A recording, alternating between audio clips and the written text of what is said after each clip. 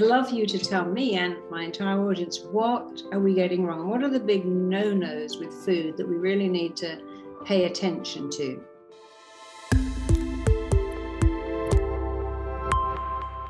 Well, you know, Hippocrates, the father of medicine 2,500 years ago, said all disease begins in the gut. And he didn't have the sophisticated blood tests that I have available to me now to look for what's called leaky gut or intestinal permeability. But he was absolutely right. In fact, a friend and colleague of mine, Alessio Fasano, who's now at Harvard, has published papers saying all disease begins in leaky gut. And I think he's absolutely right. So many of the foods that we now eat contain plant compounds that are called lectins that are perfectly designed to create leaky gut. In fact, most people have heard of gluten in wheat, rye, and barley. There's also a gluten-like molecule in oats. And Dr. Fasano was the first to show that the gluten molecule is one of the major causes of breaking holes in the intestinal barrier. And so we've raised multiple generations now thinking that whole grains are actually good for us. But in fact, if you look at traditional cultures have always spent a considerable amount of effort to take the hull off of grains before they eat it. The French could not imagine eating a whole grain baguette. The Italians, up until tourists forced them to, would not imagine having whole wheat pasta. It would just be crazy. In fact, in England in the Middle Ages, there was a huge controversy about making bread as white as possible. The royalty ate the white bread and the peasants got the brown bread. And in fact, the controversy was that bone meal was actually mixed into bread to make it look white. So fun fact. But much of our food now is, number one, refined, like you've talked about before, and processed. But the other thing that I think we're now seeing an entire generation, the millennial generation, is the first generation that has been completely exposed throughout their lifetime to two things that have never happened before. And number one, and that is broad spectrum antibiotics. Broad spectrum antibiotics we take all the time for dumb reasons for the most part, but they're fed to our animals. And those antibiotics are incorporated in the flesh of the animals we eat. And those broad spectrum antibiotics kill off our entire microbiome, which is probably the most important organ in our body. The second thing that's happened in the last 40 years is we've been continuously exposed to the weed killer Roundup, glyphosate. And glyphosate used to be only marketed as being sprayed on GMO crops. But unfortunately, Roundup is now used as a desiccant to dry and kill crops before harvest. So it's been sprayed on all wheat, all oats, all soybeans, all canola plants, and it's not washed off afterwards. And it's not only fed to us in all of our grain products that we eat, but it's also fed to all of our animals. And so glyphosate, which is a major intestinal disruptor by itself, and also a disruptor of the microbiome, is now constantly in our food supply. And Mark Hyman, even, who eats about as clean as anybody can eat, still has remarkably high levels of glyphosate in his body.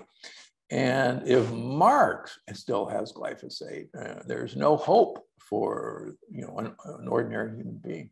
So those two factors are huge troublemakers in no matter what food we eat anymore.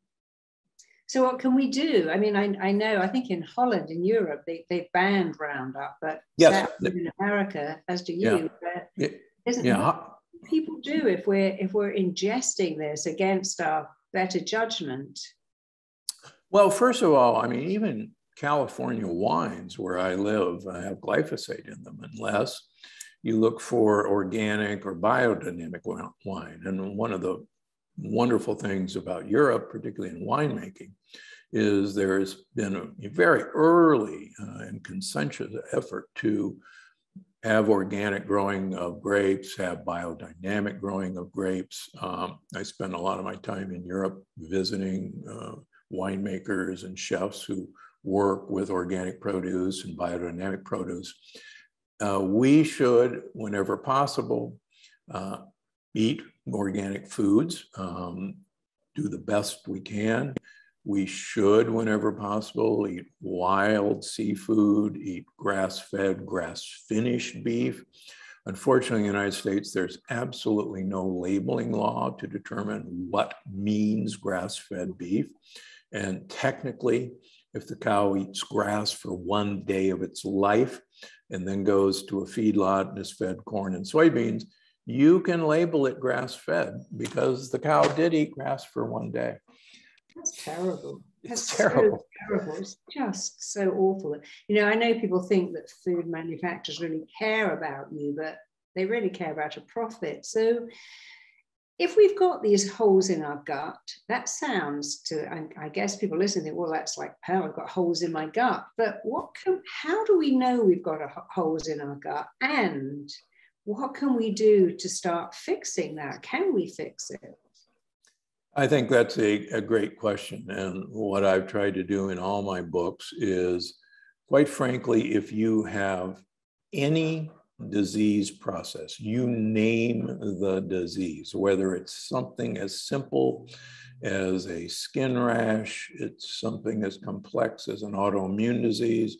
If you have high blood pressure, if you have prediabetes, if you have diabetes, if you have heart disease, I can guarantee you, based on my research and multiple other people's research, that you do have leaky gut.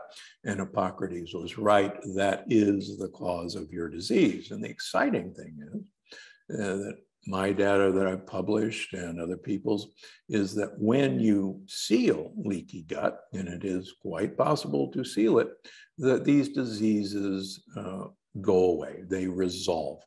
My own clinic, 94% of people with autoimmune disease, the autoimmune disease is in remission within 6 months of going on the program. My own personal experience, again, my high blood pressure went away, my prediabetes went away, my arthritis went away. I used to wear braces on my knees to run. I don't have braces on my knees anymore. I grew back my cartilage. We see people grow back their cartilage in their knees and their hips and cancel their hip or knee replacement.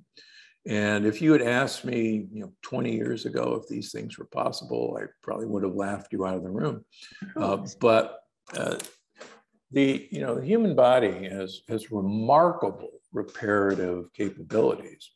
And Hippocrates, long ago, said that all of us, every creature, has what he referred to as, translated to, the green life force energy. And that sounds very California speak, but what he was saying was that we all have this energy that wants to actually have perfect health, and that there were external factors that are preventing most of us from expressing that energy. And he believed, and I've certainly now parroted him, that a physician's job is to act like a detective and determine what those external factors are that are preventing this green life force energy from happening, and then remove them. Teach the patient to remove these, and the patient will heal himself or herself with this green life force energy. And that's actually why I keep doing this, because I can put a bypass in somebody and maybe save their life, but I can, keep them going to have a great, long, healthy lifespan if I just teach them what to eat and teach them what to avoid. And he was right. And, wow, what a smart guy 2,500 years ago. I know, amazing. So what should we be eating to heal leaky gut? If we could heal leaky gut, and you've just said we can, tell our audience what they need to eat and indeed not to eat in order to heal leaky gut, because it sounds like the answer is in our hands, the answer is in our kitchen, the answer is in our shopping cart. What should we be eating and indeed avoiding to heal leaky gut? Well, when I was a senior registrar at Great Ormond Street, the hospital for sick kids in London, one of our GI professors probably said one of the most important things I've ever heard. And he said, it's not what I tell you to eat that's important, it's what I tell you not to eat. And so it's what I tell you not to eat that's the most important thing to stop leaky gut. That's number one. Number two is we have to eat for the bacteria that live in our gut, our microbiome. And we know very well what these bacteria want to eat. They want to have prebiotic fiber. They want soluble fiber. And that's actually very easily accomplished. Leaves are loaded with soluble fiber. Tubers like jicama, like yams, are loaded with soluble fiber. Asparagus is loaded with soluble fiber. The chicory family of vegetables, radicchio, Belgian endive, frisee, chicory itself is loaded with soluble fiber. Asparagus is loaded with soluble fiber. I often joke to my patients that what I really want them to become is a gorilla who lives in Italy. And by that, I mean, you should be eating a lot of leaves and pour olive oil on it. And there's beautiful examples that I use in my current book, The Energy Paradox, and also in the Longevity Paradox, that if we give the microbiome the fiber that they need to eat, that they produce these compounds that are now called postbiotics. And people have heard of probiotics, friendly bacteria. People are beginning to hear of prebiotics, what these friendly bacteria need to eat. And now postbiotics is the exciting discovery of how leaky gut is healed. And so these are compounds like short chain fatty acids like butyrate or acetate, but they're also gases like hydrogen sulfide, the rotten egg smell, hydrogen gas. The Hindenburg was full of hydrogen gas. And we now know that these gases constitute what's been defined as a trans-kingdom language between our microbiome and all of our cells and all of our neurons in our brain and all of our energy-producing organelles, the mitochondria. And once we give the microbiome the foods they need, they produce these compounds that seal leaky gut. And as I showed in the longevity paradox, if you have a non-leaky gut, there is no question that you will have an amazing long health span, but more excitingly, you will have an amazing long lifespan. And just to scare everybody, in the United States, we've now entered our 4th year in a row where our lifespan has declined 4 years in a row. People think, well, we keep getting, our lifespan increases every year. That was true up until 4 years ago. And each successive year, we are now having shorter lifespans. And sadly, unless something changes, the baby boomer generation, my generation, will sadly be the longest living, at least Americans that ever lived, unless we change something. And that scares me to death, because unless something happens, my kids and my grandchildren will not live as long as I am. That's all diet related. It's all diet related. It's all diet related. Yeah. So you told us what we must eat, these leaves with olive oil and a little bit of salt, and they are quite yummy, even though people think, oh, leaves, that's just rabbit food. But of course, if you eat them, you'll start to like them. But what must you not eat? Because I think that's really going to shock people when you tell them what they mustn't eat. So in general, the more I can keep people away from whole grains, the better. The more I can keep people away from beans and legumes that have not been pressure cooked, the better. The nightshade family, like potatoes, tomatoes, eggplant, bell peppers, goji berries, they have to be peeled and de-seeded. The lectins are in the peels and seeds. And traditional cultures have always peeled and de-seeded these foods before they're eaten. And it's hilarious going to France or going to Italy and talking to chefs, and they go, oh, of course, everyone knows you have to peel and de-seed a tomato before you eat it. Anyone knows that. Well, how do you know that? Well, my grandmother taught my mother. Well, how did she know that? In fact, interestingly, Italians refused to eat tomatoes for 200 years after their native son, Columbus, brought them back from the Americas because they felt that they were so lethal. In fact, Americans did not eat tomatoes until the late 1800s because they thought they were lethal, and they were actually pretty correct. So that's peanuts and cashews. 95% of human beings have a preformed antibody to the peanut lectin. And we're now seeing peanut allergies that are crazy complex.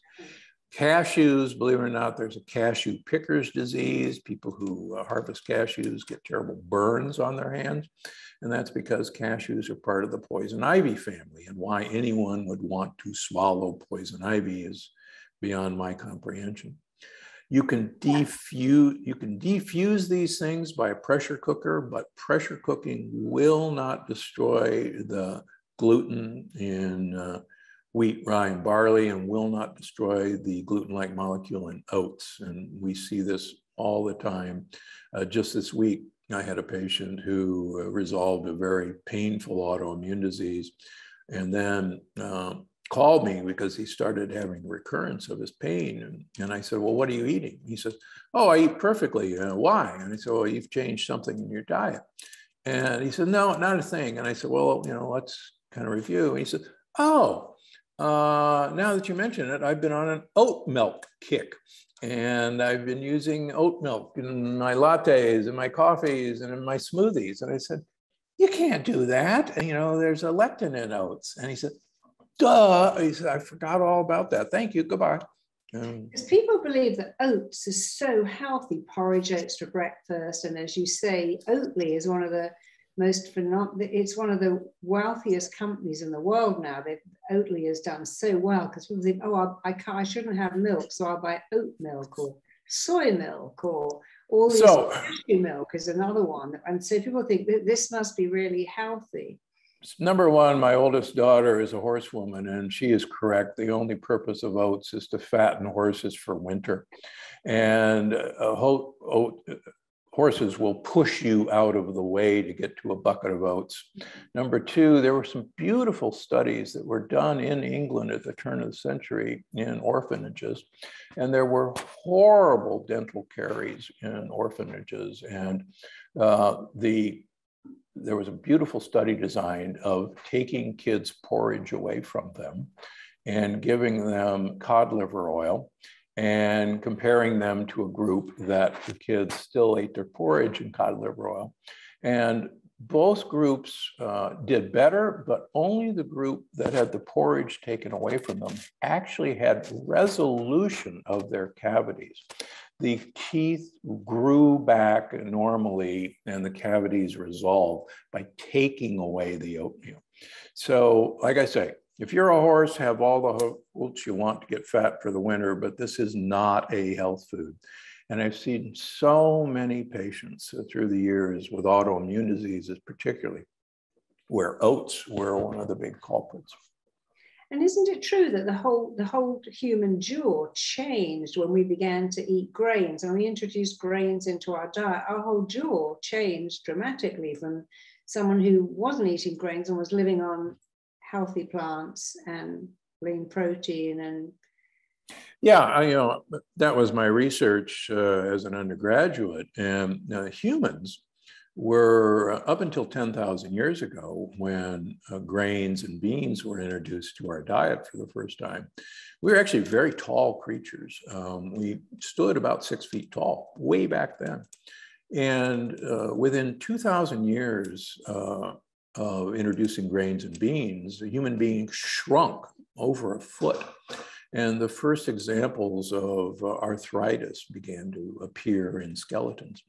And particularly, having lived in England, seeing all these little, coats of arms and soldiers in their iron uniform, and the little tiny beds, and we shrunk dramatically. And you're right, Weston Price, the famous dentist, Canadian dentist from America, showed and documented in his landmark book, Metabolic and Physical Degeneration, how within a generation of being exposed to modern grain products and modern sugars, that jaws completely changed shape, that teeth, which were perfect, began to get crowded. And he could document this all over the world within one generation of changing people's food from a traditional diet to our diet. Check out my next video here. I see all my clients and they all say the same thing. I'm waiting for motivation. You know what? Motivation doesn't go, here I am. I'm motivation. I'm at your door and I've come to motivate you. You are firing new neurons. The mind